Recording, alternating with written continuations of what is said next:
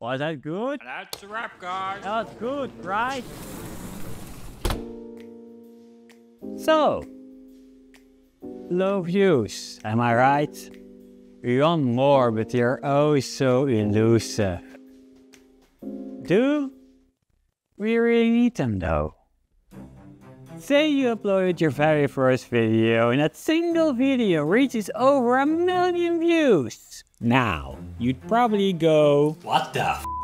But also, after cooling down a bit, you'd probably also be like, cool, I achieved my goal. Sit back, relax, and enjoy reaping the benefits. Now imagine every video you upload after.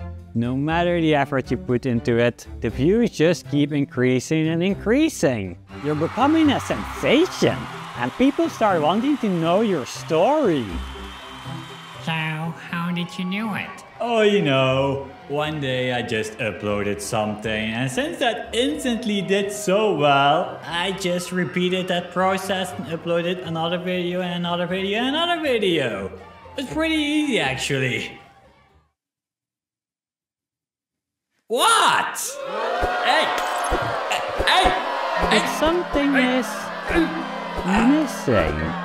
Can you guess what it is?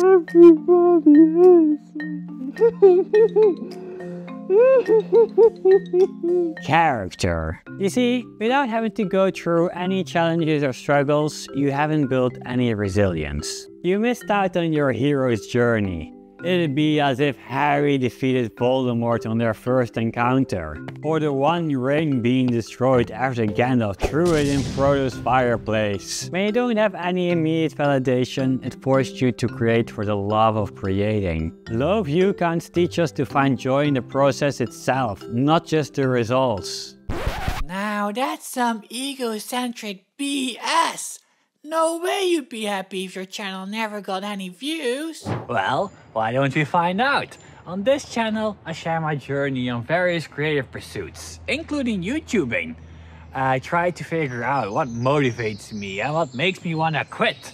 If that seems interesting to you, why don't you consider subscribing? Alright, see you guys later.